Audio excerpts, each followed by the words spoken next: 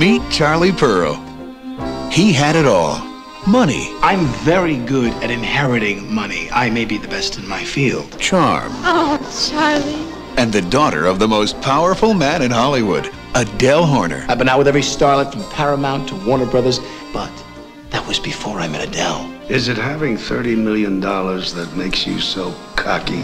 In 6 short days, Charlie and Adele were going to be married. I wish we didn't have to wait 6 days. Every honeybee fills with jealousy. Sometimes it's good to wait. For example. I don't blame them. Goodness knows, honeysuckle. But a funny thing happened on the way to the altar. When I've taken sips from your tasty Charlie Pearl fell head over heels for a big-time gangster's girl. She's Bugsy Siegel's girl. Is there any way that I could see you later on tonight? Sure. If you don't mind looking up from a grave. Some things are worth risking your life for. You're an animal. You leave some pretty good teeth marks yourself. I gotta see you again, Vicky. You'll have to take it up with Bugsy. Gee, that's the first time you've ever called me Bugsy. Oh, this is bad. Well, This is so bad. Guess what, Charlie? You slept with my girl? Well, now you'll marry her. What's Adele going to say? Step up to the altar. What's her father going to say? We sent out 400 wedding invitations! We'll get it annulled as soon as we get back to L.A. We're kidnapped and forced to get married at gunpoint. At gunpoint? What is that? A new crime wave?